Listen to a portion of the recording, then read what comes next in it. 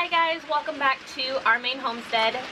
So as you saw just a second ago, we have some chicks hatching in the incubator right now. So we have a batch of 22 eggs in the incubator and the first chick has hatched.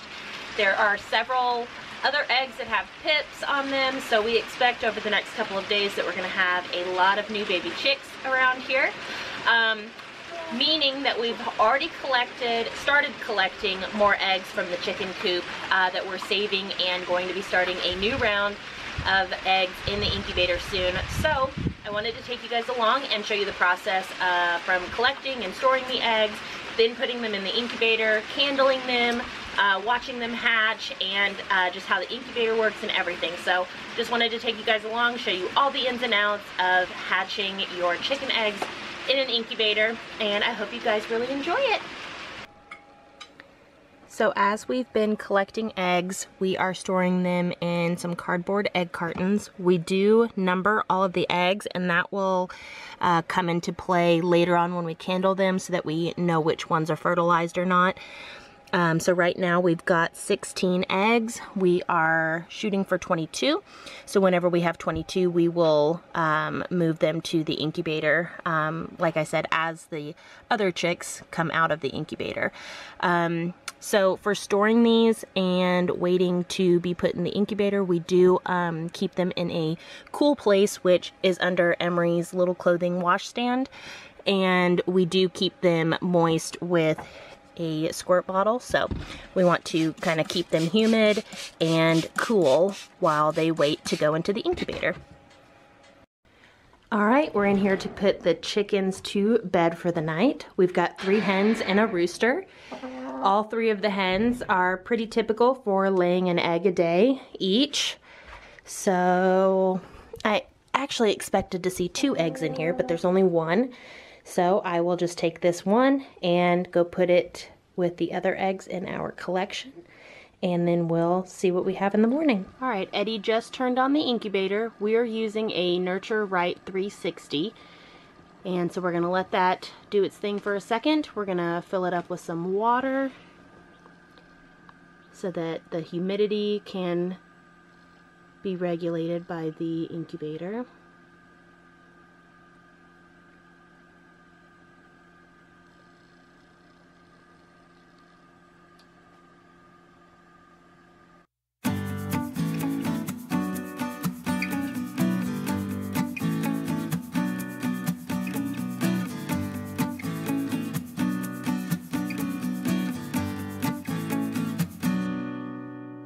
Our incubator, you have to reset to factory settings to make the egg turner start turning again on its own, because it's on a 21-day timer, and you can change the number of days that it'll turn for, but it's set for chicken eggs, which are a 21-day incubation, so it'll turn and then automatically stop at day 18. We kind of watch it and keep track of it anyway, but you have to push and hold 2 buttons to reset it.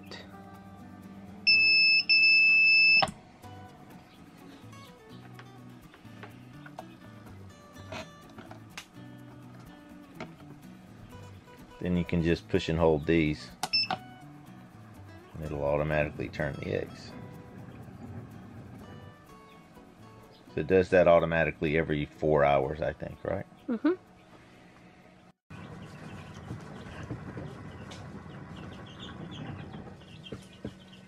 Oh, are we ready? It's recording, so do what you gotta do.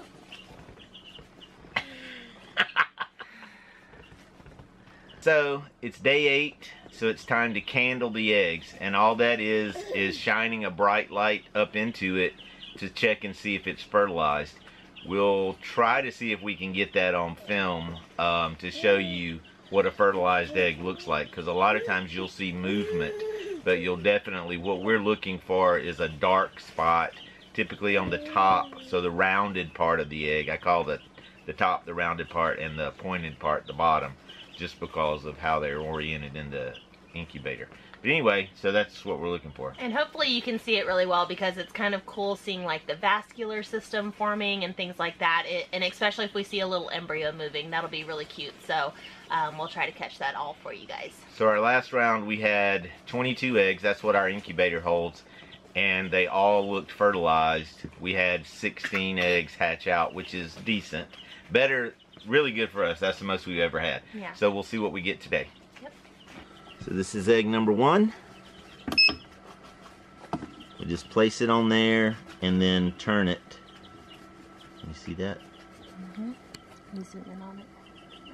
And then if you can see, there's a line here. This is all dark, so that should be embryo, and down here is still part of the yolk sac, I guess. So I would say yes on that one. Yep.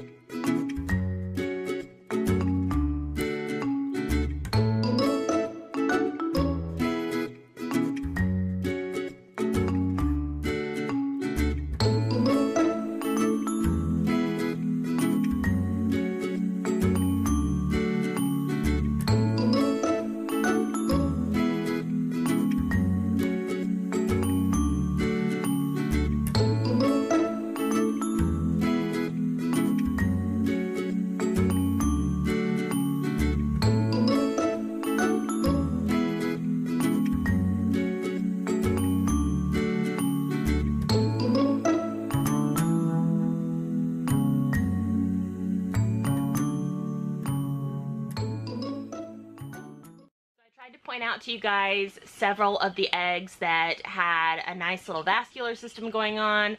Tried to show you guys some of the little baby embryos that were moving around in the eggs. They were a little bit difficult to see on camera. I did try to close all of our curtains so that you could see it a little bit better. So hopefully that worked, or hopefully that worked, and that you were able to see just some cool stuff. We have obviously 100% fertilization success rate with these eggs. If they were not fertilized, if there was nothing growing in them, you basically would be able to kind of see through them. There would be no darkness to them. It'd be pretty obvious which ones were fertilized and which ones were not fertilized. Got, what, 2 more weeks? Not quite. Mm-hmm. And then maybe we'll have some baby chicks again. Yep, hopefully.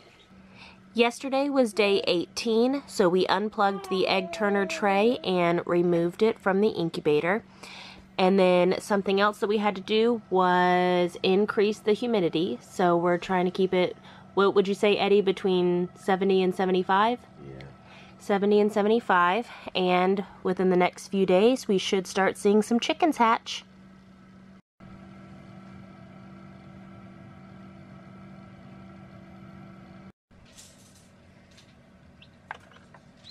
Overnight last night, we had 2 chicks born. Well, 1 overnight and then 1 this morning after Eddie woke up.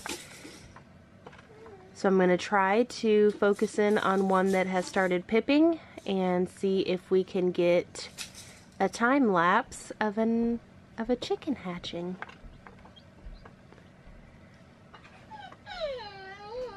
We typically leave the chicks inside the incubator for several hours after they've hatched. Number 1, to let them dry out. But number 2, their chirps and movement actually encourages some of the other eggs to hatch. So they get to just hang out in there with their future brothers and sisters.